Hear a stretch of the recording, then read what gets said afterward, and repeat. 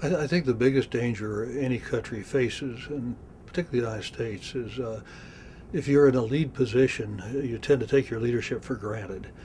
And if one looks back in history, in the 16th century, Spain was a leader. In the 17th century, it was France. In the 19th century, it was Great Britain. In the 20th century, it was the U.S. Warren Buffett says in the 21st century, it'll be China. And Warren is somebody to pay attention to, in my opinion. At the same time, America's in a reasonably good position as of this moment, even though we don't feel it with the current turmoil in the markets. We still represent over 20% of the world's domestic product or global product, and we're about 5% of the world's people.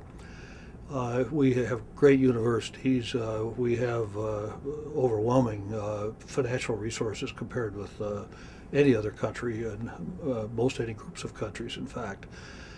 The challenge I think we face is that you can't take leadership for granted. Other countries have done that and lost leadership.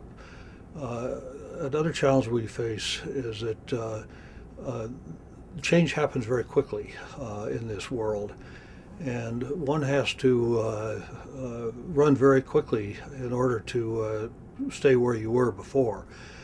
There are a lot of aspects to global leadership. There's financial leadership, there's scientific leadership, cultural leadership, ethical leadership, business leadership, military leadership, and we're living off the seed corn of our investments in the past, and we are not reinvesting today in the fashion in which we should be. And my prediction is that if we don't change, we will lose our leadership in many areas.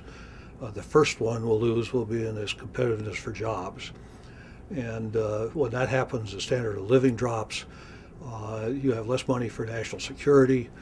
And I might say this is not just my own view. I had the privilege of working with a group of 20 people, presidents of universities, CEOs of corporations, former government officials, a couple of Nobel Prize winners. We devoted considerable time to this question of competitiveness, and I think the views I'm expressing here would probably be the unanimous views of that group. Even though I don't speak for them, I think that's the case.